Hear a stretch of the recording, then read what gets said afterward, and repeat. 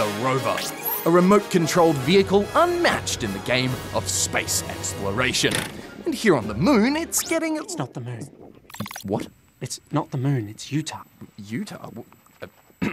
Okay, well, Utah might not be an alien world, but turns out this long stretch of desert in the US is great at simulating one, which is why it's hosting an international competition for rover builders.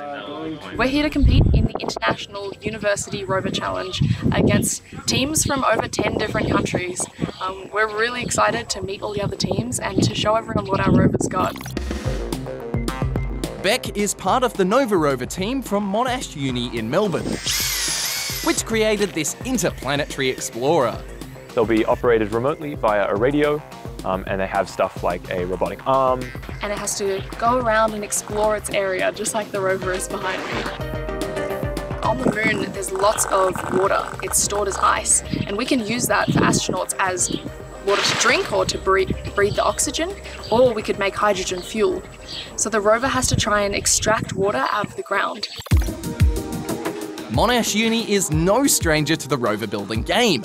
Its Nova Rover project has been cranking out robots since 2017 as a way of giving students from many different fields a chance to flex their STEM skills. They're involved in all sorts of aspects of the build, from engineering to programming to figuring out just how much it'll cost. When I came to university, I discovered how cool it is when you actually get to do experiments. And then I joined the team and I discovered how cool it is when you can design the equipment to do the experiments. And it looks like the team's hard work has been paying off, because all their roving has had critics raving. So we recently won the Australian Rover Challenge up in Adelaide.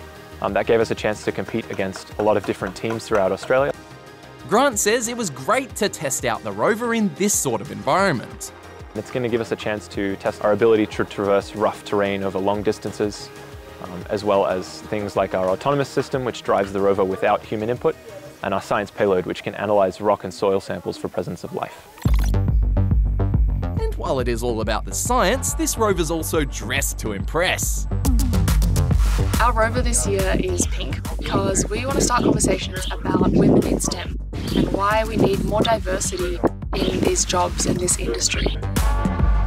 Our team has a lot of diversity, a lot of women on the team, and we feel like that definitely has to have something to do with how well we perform.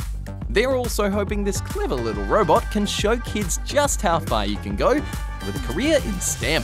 If you're interested in STEM, I'd definitely say take as many opportunities as you can to get involved in STEM subjects in school. Doing STEM subjects at school is one of the most awesome opportunities. It'll set you right up to go to university, and university is where the real fun begins. You can make your own experiments, you can make your own robots, you can make rockets, you can do whatever you want. So the sooner you start, the better off you'll be.